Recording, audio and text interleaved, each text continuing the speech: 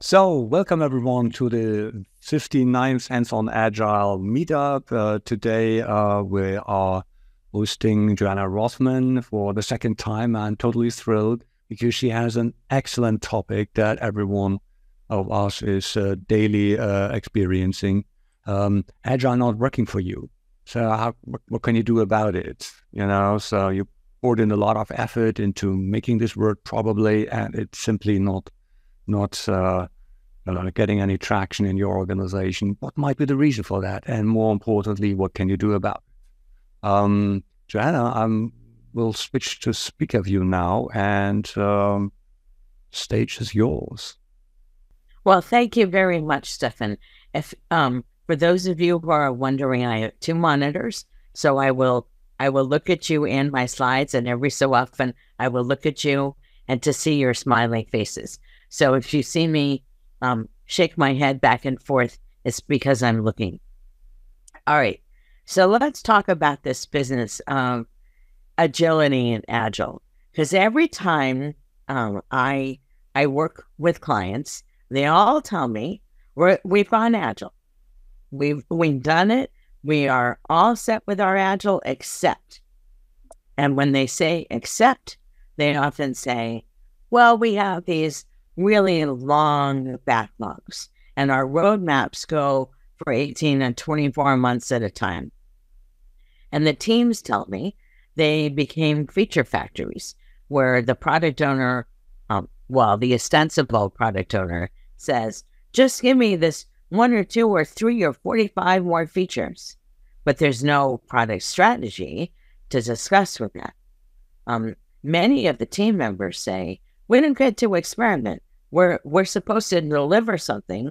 We have alternatives. We may take path 1 or path 2 or path 3 or even path 45, but we are not allowed to experiment. And then because there's no experimentation, there's a lot of late changes in the product development. And what the teams tell me is that they have no joy and no ease, and work is a real grind. And what the managers tell me is we spent so much money on all of this agile training, and none of it is working. We want our own agile approach. And that agile approach, their own agile approach, looks a lot like waterfall. So if I have to assign a root cause, there are many, many causes, but there's at least one root cause, and that is the culture of the organization. So many people tell me agile is a mindset or set of practices. It's not. It's actually a form of culture. And the issue we have is that our organizations are built around resource efficiency, where the work assignment comes in, one person takes it, they do their part, they finish it, they hand it off to another person, that second person, then they hand it off to the third person, et cetera, et cetera. And so every single time there's a handoff, there's a delay. And that means everything takes longer than any one person who estimated their work could imagine. And that focus on the individual is all this really gets in the way of creating an agile culture. Instead, we need to use slow efficiency thinking where the team collaborates as a unit. Now, if you have a large team, maybe you collaborate as subunits. It does not have to be all of the people all on one item. But when we use resource efficiency thinking, and there are 7 people on the team, there's often 7 open stories. When we use flow efficiency thinking, and there are 7 people on the team, we might only have 1 or 2, maybe 3 open stories. And one of the reasons why resource efficiency, that kind of a culture, is so pervasive is because it's all about the organizational rewards. So we are not going to fix that in this talk, right? You have little to no ability to fix the organizational culture. However, you can choose many actions that will make it better for you. And that's the point. But you need to see your reality and then say, what could I do to make us use more flow efficiency thinking and actions and fewer resource efficiency thinking and actions?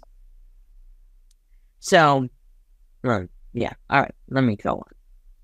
So instead of the question of, should we use waterfall or agile, which I don't see how that is a useful question. Almost all of us need some agility. So I much prefer to ask this question: how can we manage our risks and incorporate agility into whatever we do? Right? That's the question that makes a lot of sense to me, and I hope it makes a lot of sense to you. So the first part is, how do we clarify the risks that we have?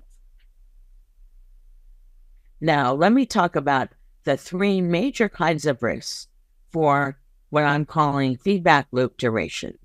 The first is project risks. How will we make trade-off decisions in our project? And then, what are the product risks? How risky is this product to implement? And what are the portfolio and organization risks? Right, those drive how frequently we need to make decisions in both the product and the project. And that's when we think about risks, this is how we really decide the duration of the feedback loops that we need. So we can choose whether or not we want to decide faster, right? That's really the issue. Stefan and I are both consultants and book writers and workshop deliverers and all that good stuff. Stefan and I have a lot of common in our personal businesses.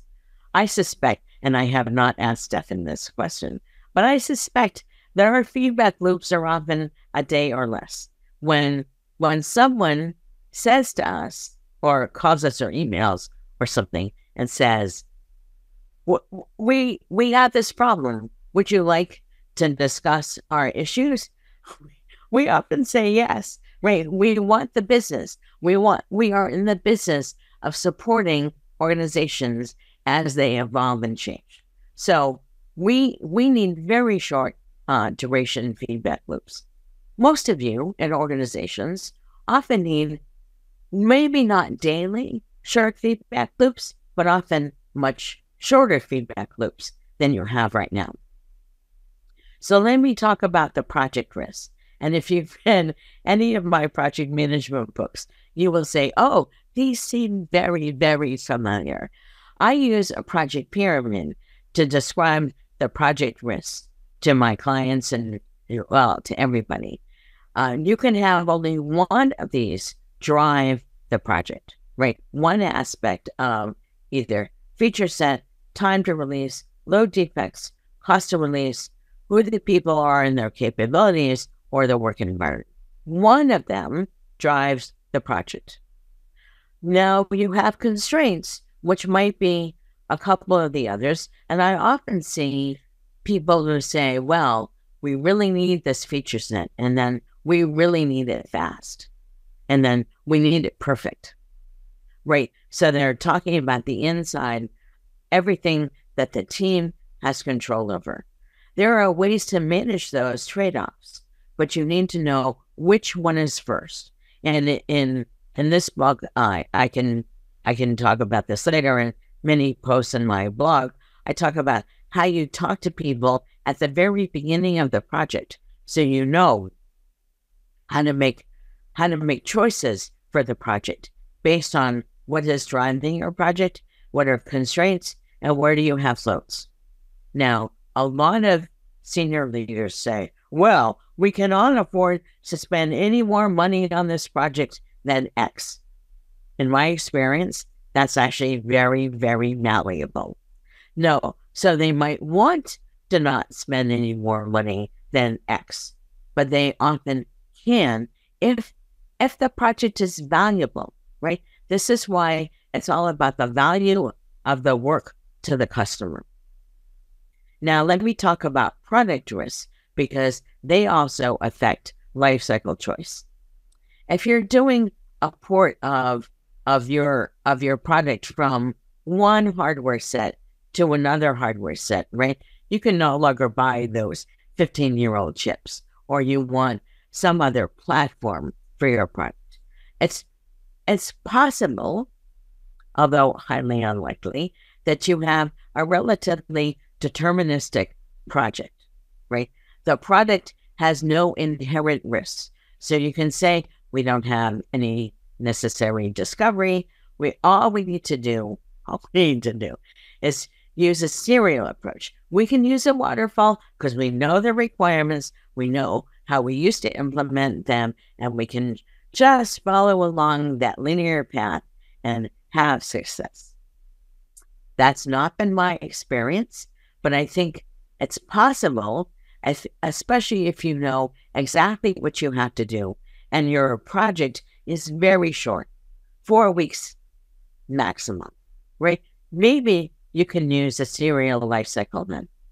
But most of us live in this messy middle where we have some amount of iteration that we need, and we don't always know, right? Most products are somewhere in this middle. We have a pretty good idea until we get to this point in our development, and then we have choices for where to go next. Very few, but a number of very high risk and high return products require total agility. We need the very short feedback loops, because we might change the product strategy at any given moment, depending on what we discover. So most products do not have a lot of recursive discovery, and most products are in this messy middle. Messy middle requires iteration over feature sets and also requires incremental delivery. Yeah, however, not all of these require an agile approach. Now, the portfolio risks also can affect your lifecycle choice. And I often ask this question: how often does your organization need to redesign on their project portfolio?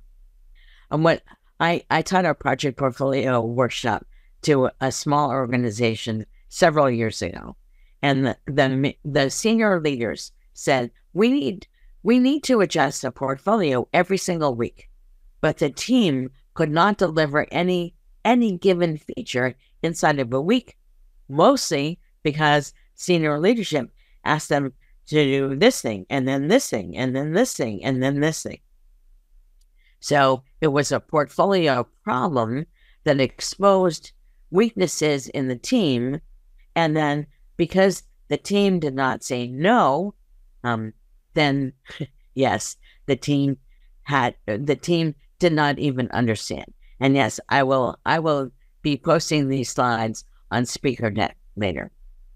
So the more portfolio risks, the shorter the feedback loops need to be. It's all about where do you have risks in the organization? How does that affect your choice of lifecycle or agile approach?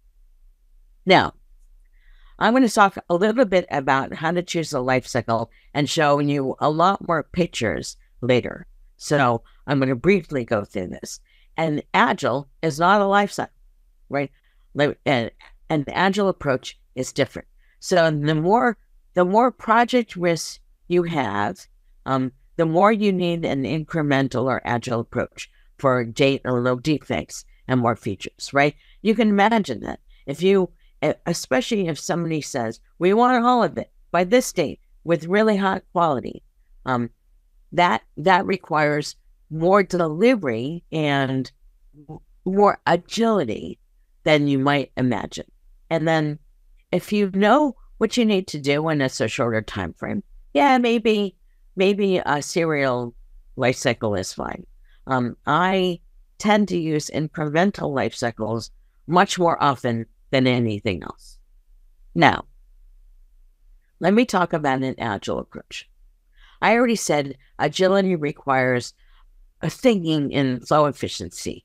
That's a culture change. With apologies to my colleagues and friends, it's not about a mindset. I could let me just be honest with you. I have a mindset to lose weight.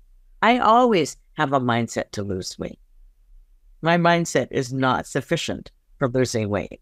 I needed to change everything about how I worked out, what I ate. I needed to change my habits and focus on the outcomes that I wanted, not the practices I had used. So in the same way, agility is a cultural change. Now, let me talk about my general agile picture where we have ideas floating around in the organization. Somebody funnels those ideas into a ranked backlog. That responsible person is often called a product owner. I am now calling that person a product leader because it's not that the person owns the product. The person owns the leadership to keep the business value of the product going, right? That's why I call it a product leader.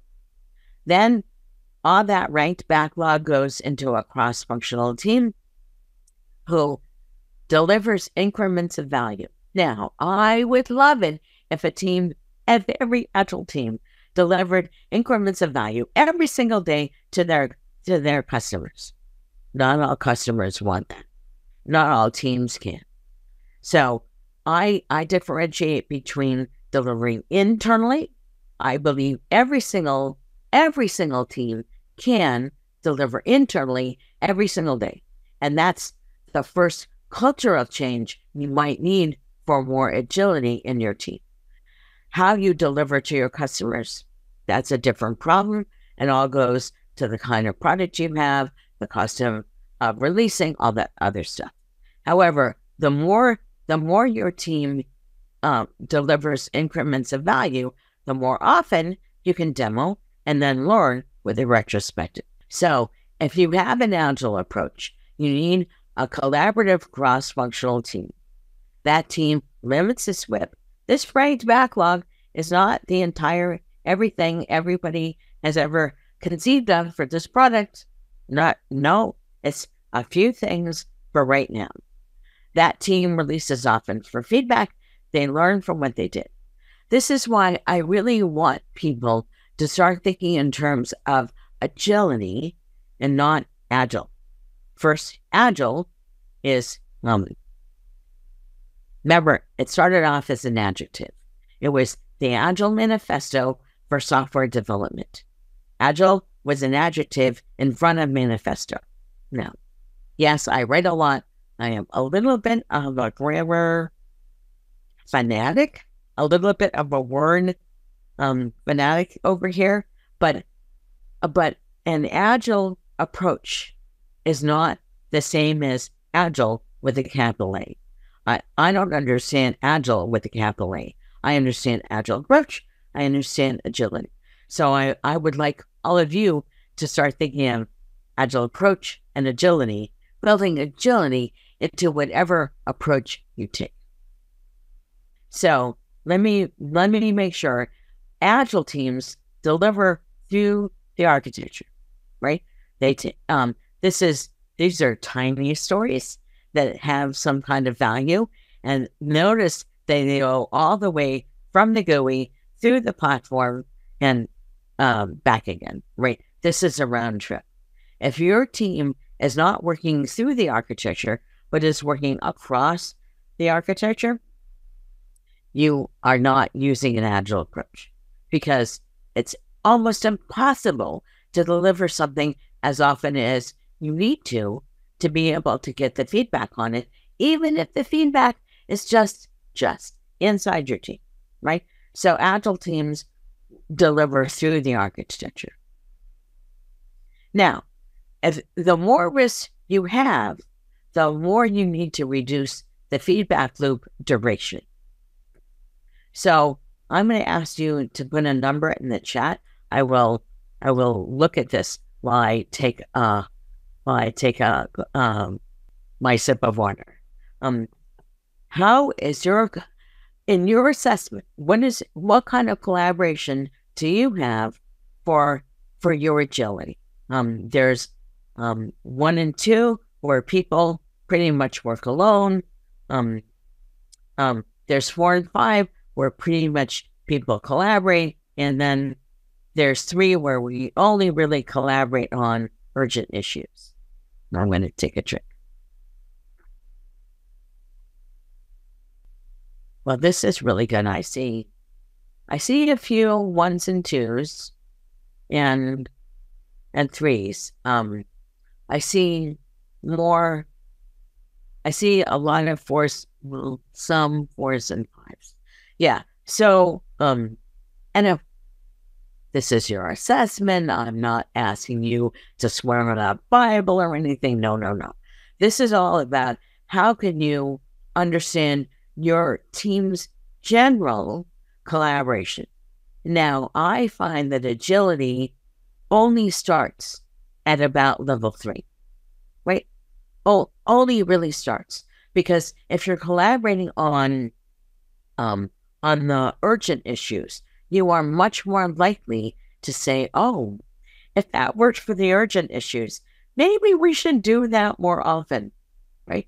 And that's how I came to collaboration. I am an old programmer. I was graded in school on my ability to write code by myself, never in a team. And even my first couple of jobs at work, that was all about working alone. It wasn't until my teams got to be closer to 3 or 4 or 5 people with multiple developers in the team that my boss said, "Oh, are you working with anybody, Johanna?" And I would say, "No, maybe not." And that's when I said, "Should I?" And he said, yeah, you really should.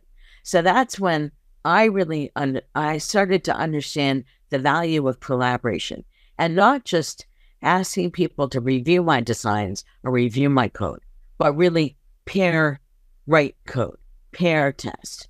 My first experience pairing was in 1982, and I came into it kicking and screaming. I still don't think I had a really good arrangement with my colleague, but I understood that we developed a better product together than I had alone. That was good enough for me. So if you think about how you can get from wherever you are to at least a 3, where you start collaborating on the urgent issues, and then say, how can we reduce how often we work alone, and how can we increase how much we collaborate? Okay. So that was all about team collaboration. Let me talk about life cycles now. Now, all of you have heard about waterfall or stage gate or phases. It's all about, we do a lot of planning up front, right? Requirements, analysis, design. We finally get into code. We finally get into integration, and then we test. And so this is where people think it's a simple matter of programming or a simple matter of execution once you planned everything. If you're interested in the book, I have all kinds of references to why this does not work.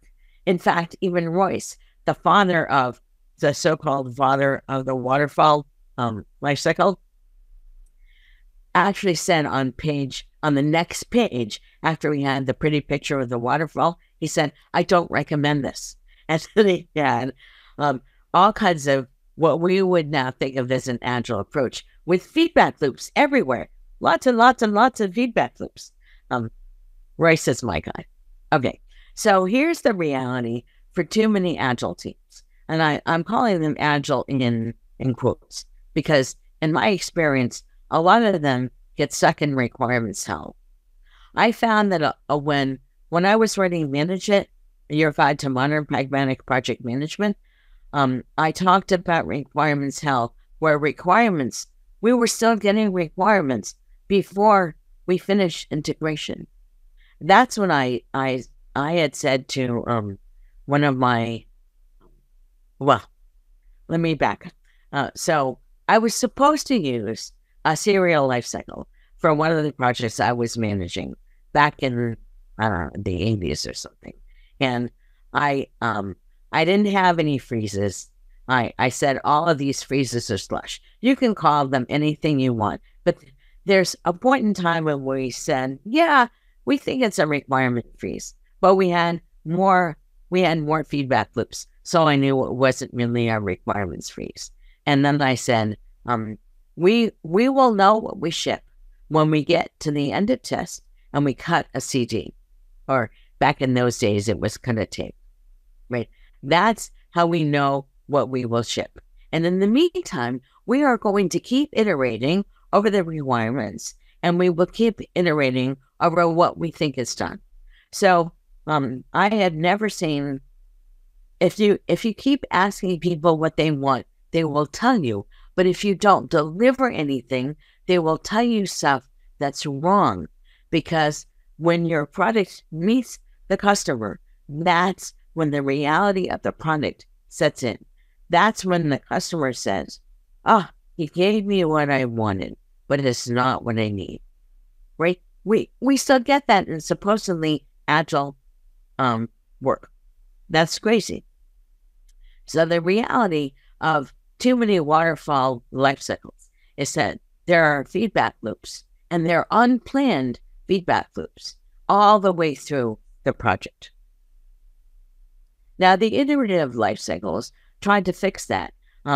There's Barry Beam's spiral model, evolutionary prototyping, and SAFe, because there's all this elaboration and all that nonsense at the very beginning. So the more often you refine the prototype and obtain feedback, the better. However, if you don't deliver anything, you often find the project kiss of death. That's because you get feedback on a later prototype. You have not shipped anything to a customer, so you cannot actually say, "Oh, we have this so far," right? And you could stop there.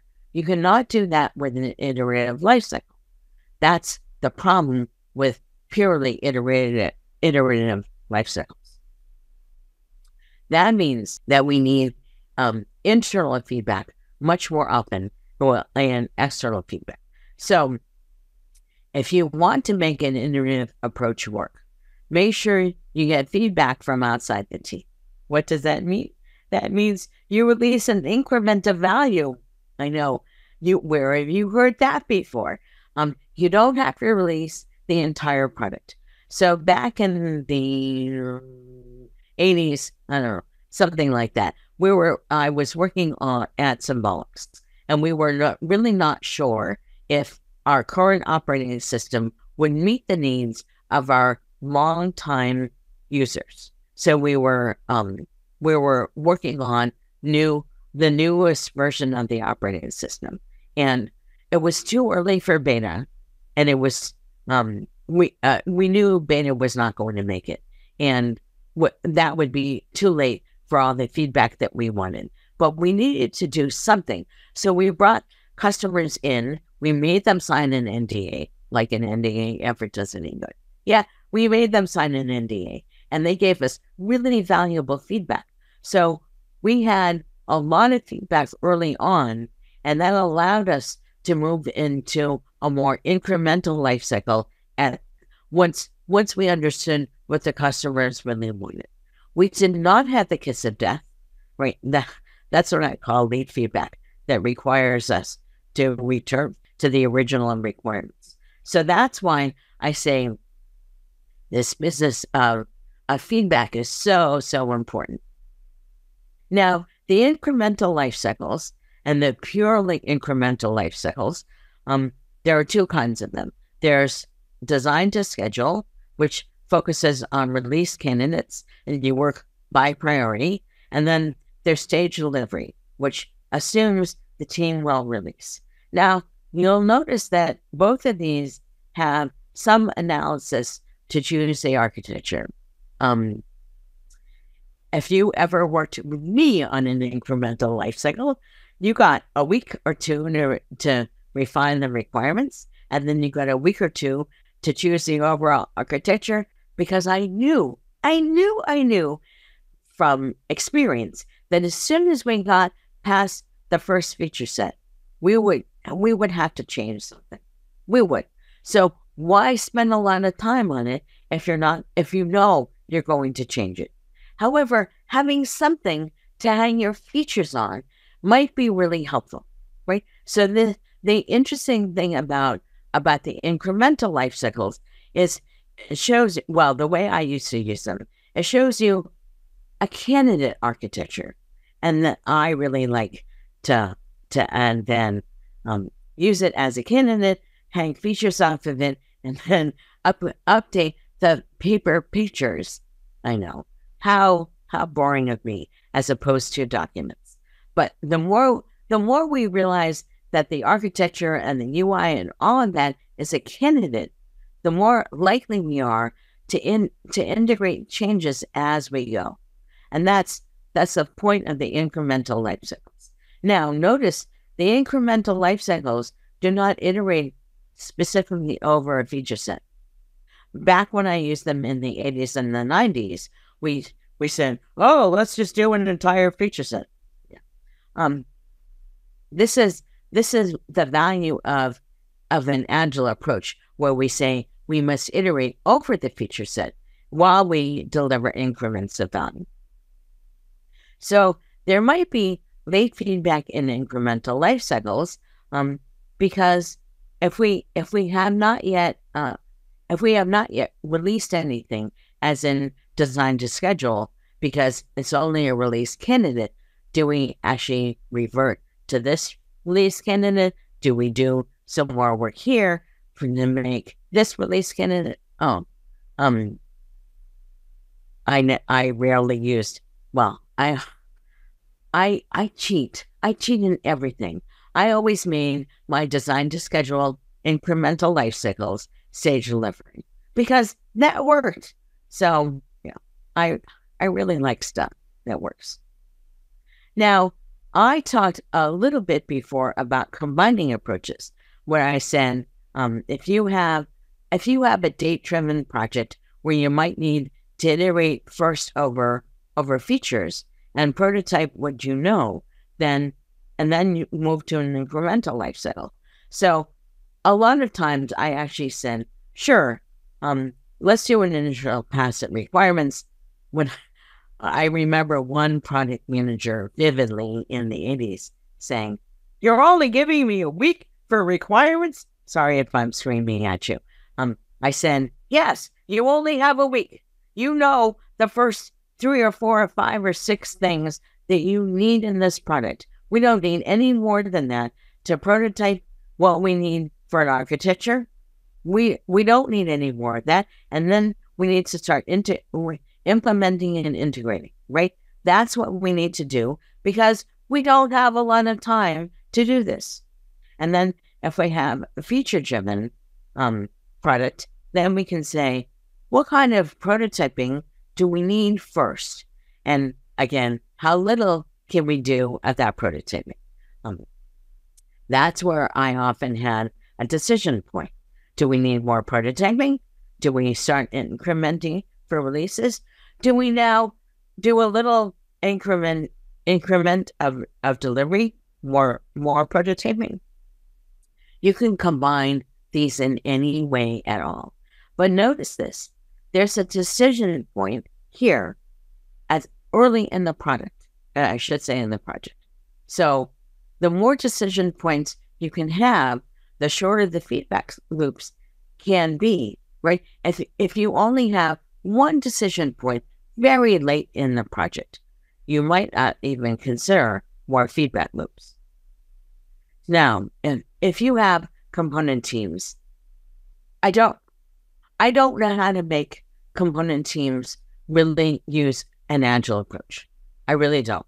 There are ways you can create more agility with a check-in policy, which every team integrates every single day, and they resolve the issues as they integrate.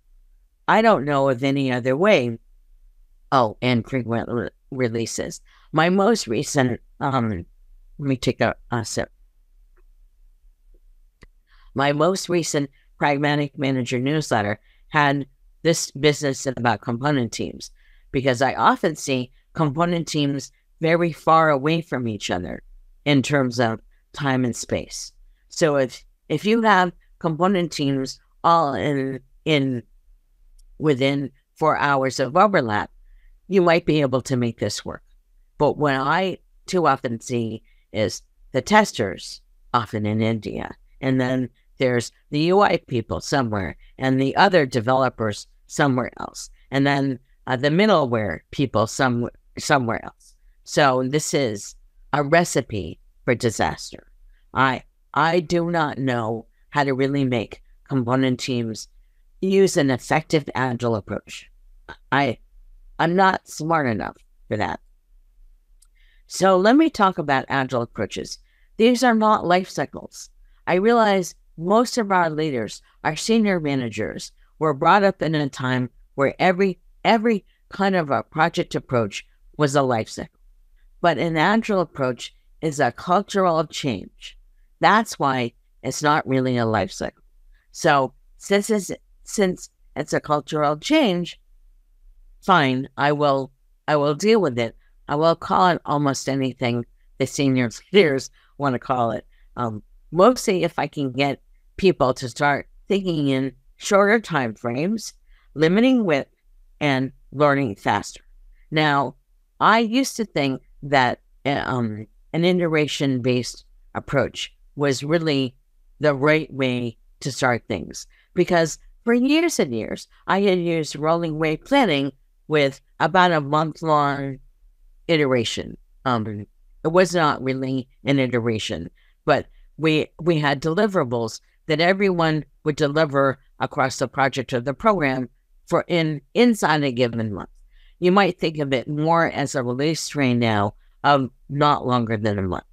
But I did not wait for everything to be finished before we actually released, at least internally inside the organization.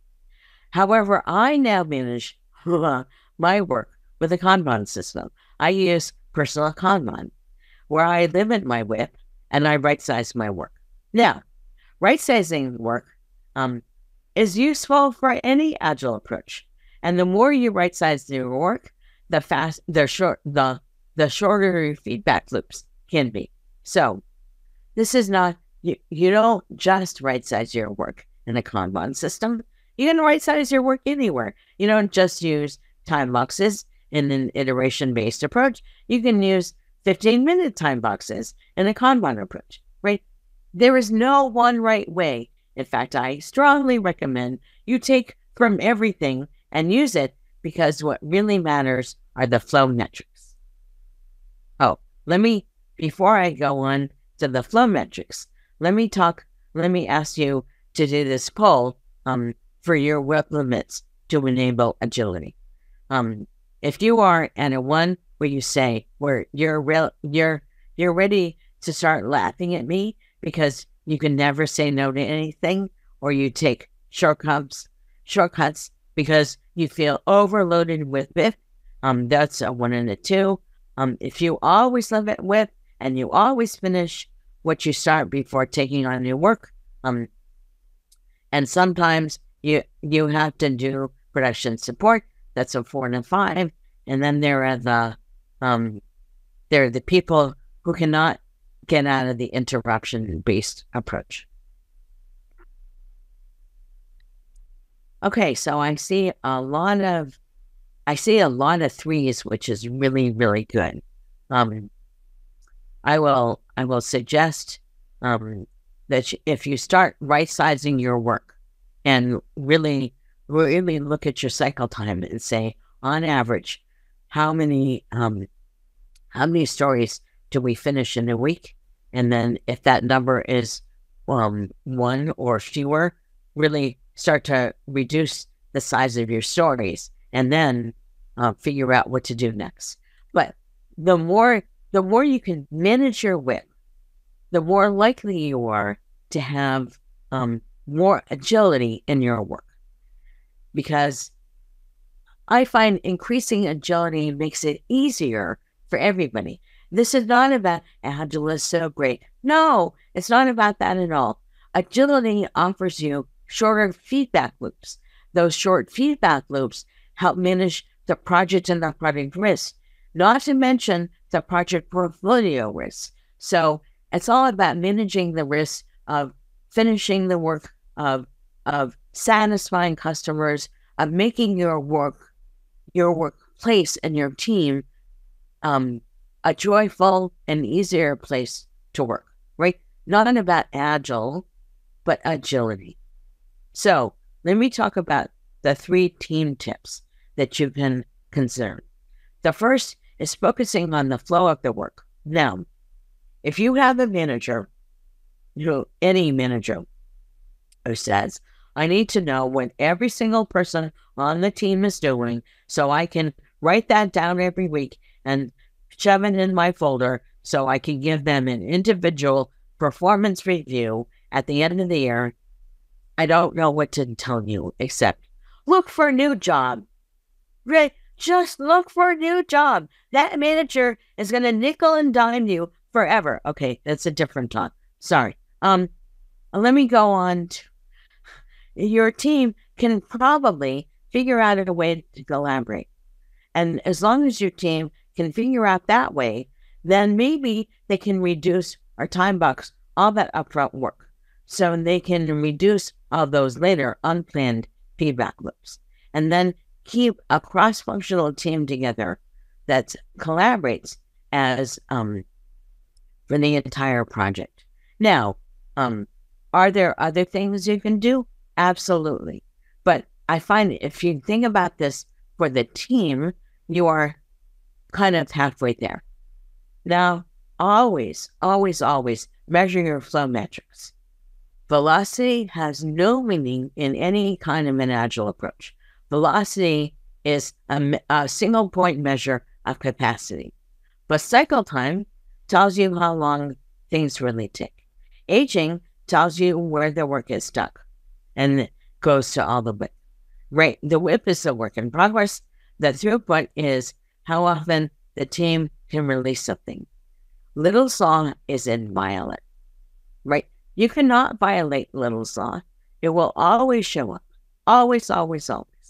So that's why collaborating and limiting WIP is such a basic part of increasing agility.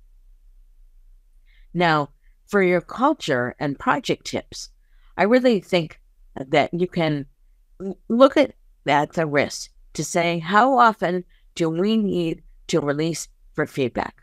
Can we use just internal releases? Do we also need external releases? Whether or not all of your customers can take your product, that's a different question. So if some of your customers can often take your product, great. And if none of them can, you need a way to get feedback. Because just because your customers are not sufficiently agile in their intake of the product does not mean you cannot learn from your work. I really like shorter projects to reduce unplanned feedback loops. The first time I taught, this is years and years ago. One of my clients was, a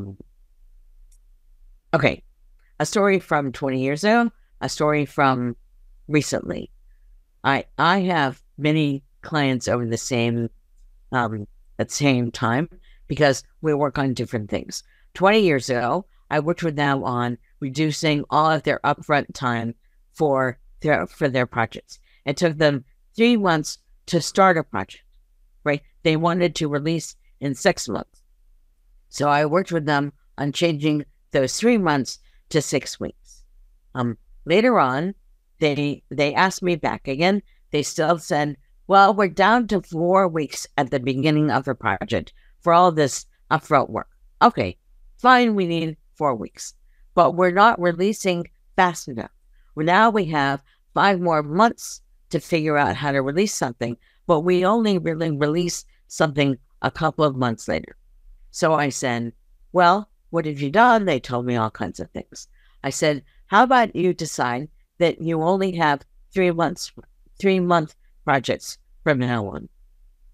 And everyone said, oh, Johanna, you're such a big blue meanie, right? You're always challenging us to reduce the time that everything takes. I said, that's true. That's because your feedback loops are too long. If you already reduced all that upfront time to 1 month, and you cannot get anything out until the end of 6 months, there's some other feedback loop going on. What would it take for you to move to a 3-month delivery cadence? And then what would it take for you to move to a 2-month delivery cadence? When you start reducing the size of your iterations, regardless of what those iterations are, that allows you to increase the agility in the work, right? Shorter projects will reduce unplanned feedback loops. And the more often you can deliver and demo, at least internally, the more likely you are to really figure out what's going on in your feedback loops. I really like to say less planning and more delivery is how you get to real agility. So it's all of our product development is about fulfilling your customers' needs. Agile is not the point. What do you need to do to satisfy the customer, to manage the risk to release, and to obtain revenue? Almost all of that is by earlier learning. The earlier you learn, the faster your feedback loops, the more likely you are to actually fulfill customers' needs. Use your risks and figure out what your best approach is. And I don't care what you call it. You can call it an Agile iterative lifecycle. And you can call it an Agile incremental lifecycle. You can call it JR's Agile. You can call it Stefan's Agile. I don't care what you call it. It's all about incorporating agility. And so your work is fun and easy. And I really hope we can stay in touch. Yes, all of this is from the Project Lifecycles book, and I will stop the share right now so I can see your smiling faces and look at the chat. All right, Stefan, you're gonna facilitate questions. So we have a bunch. There's a cluster of questions. It's all dealing with the same issue. So how do you model risk and model value, and how do you measure risk and how do you measure value? Maybe that's a cluster you can answer in one go. So I often use the idea of cost of delay to understand value. I find I use my picture of cost of delay. Let's see, I'm not sure if I can find it. I'm not gonna try and find it. I will put it with, well, when you send me all the questions, I will probably do a blog post of all of the questions and the answers that I answer and more. I will add a picture of cost of delay there. How about that? I do not know how to measure ROI for a software product. That's because the product changes. I mean, I've been looking at this for years and years. I think ROI, well, in Agile and Lean Program Management, I said, I can lie with ROI and you can too. So I don't measure ROI. I do look at cost and delay, and I find that's really a focus for me of value. And that's how I use it. Now, Stefan, I already forgot the rest of that question. Let's park those. And it's very kind of you that I'm allowed to send you the questions and you will have a look at them. This is awesome. So we have another question. No matter how we try, Let me go back to the risk. yeah, Because asked, there was how do you model risk? I don't model risk in that sense. I try and say, where in the project pyramid do we have risk? What is the one thing driving this project? What are our two constraints? And what do I need for degrees of freedom? And I find that's how I manage the risk.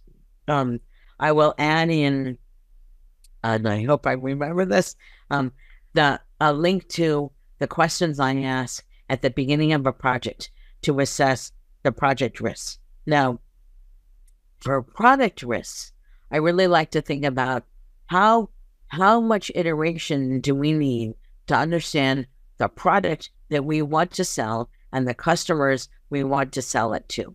And if you're not selling, if your customers are down the aisle from you are still selling. You're just not making revenue on it. The organization has a different value for this, but it's still all about cost and delivery. Okay. Sorry, Stefan. No worries. Next one. No matter how we try to have teams work vertically, we get teams saying that they need a component team or a microservice team as they need to build things and the others will build on top of them. What do you think? Is there a need for component or microservices teams? This is when you really need to think like the board. Assimilate those people into your team. If you reduce the whip so one of the reasons we ended up with smaller teams is because everyone was focused on resource efficiency. Who was Johanna going to do the platform? Because she has no UI understanding and no understanding that there are human beings on the other side of that of her computer monitor. Yes. I am a platform person. I might make it into middleware. I'm not a UI person. Don't ask me. I can break a UI with the best of them. I cannot design it.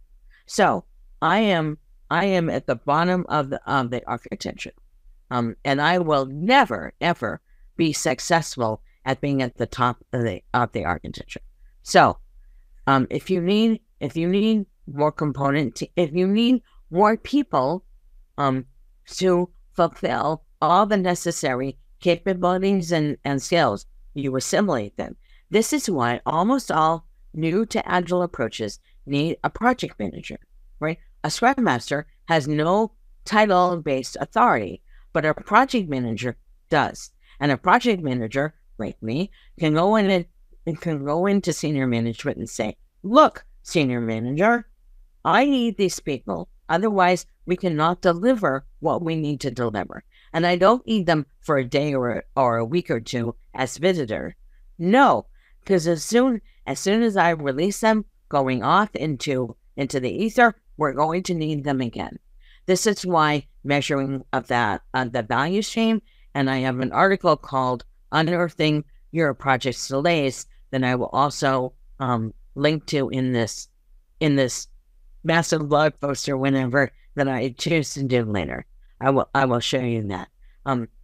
There is no visitors to a team does not increase agility. It just makes it much more difficult later when you realize, oh, those people performed value for us and now we need them again. Excellent. Next one. How to help the organization measure the benefits of agility. Oh, this is all about how fast you can release value, right? If you can increase revenue, increase customer acquisition, decrease waste, all of that is what matters. If you start to look at the flow metrics for the organization, that's when agility will make more sense to you. But it's organization level. It's not team-based level. I'm sure I have a blog post about that. And if not, I will break one. Oh, hey. Yeah, I have the shortened feedback loops. In some software development teams, it seems natural to have the design and mockups ready before development, before the sprint planning, and QA done after, sometimes in the next sprint, and it seems to work for them better than doing all in the same sprint. That's more a kind of statement, but any thoughts on that one? If those feedback loops are working for you, sure. Maybe your feedback loops are as long as they need to be for your organization and your product. That's great. I would never separate coding and testing in iterations. That's because as a developer, I excelled at missing, I wrote my tests for my code, and then I missed all the obvious defects every single time. And as a tester, I would find things that the developers say, nobody would ever do that. So I have seen this from both sides, and I find that integrating testing and coding is a necessary part of software development. However, if shaping the work is something that makes more sense to you, sure, do it. I think Basecamp does that. If it works for them. Yeah, I think if it works and you're happy with your feedback loops, do it. It's interesting how dogmatic some people are about it, right? I always try to tell them, we're not getting paid for practicing Scrum, but for solving our customers' problems within the given constraints and contributing to the bottom line. This is it. Find your way. Right. I mean, maybe Stefan, maybe you have seen organizations where they can separate the coding and the testing. But if you have developers like me, no. Why do architecture and requirements work in dedicated time ranges ahead of increments? Does that hold for other business analysis activities like risk analysis? So that's a really interesting question. The more this goes to the duration of the project and the complexity of the product. The less complex the product, the more you can foresee. But the more complex the product, the less you can tell in advance, right? So, and that's why thinking about the product-based risks and how much determinism there is in the product, that will affect how much upfront work you can do and not have unplanned feedback loops, right? I mean, if you want unplanned feedback loops, you can try and define everything at the front. But so my product development is all about writing and speaking and all that stuff, right? I write books as part of my product development, which feels a lot like coding to me. I've said that to some of the people here. It feels like coding.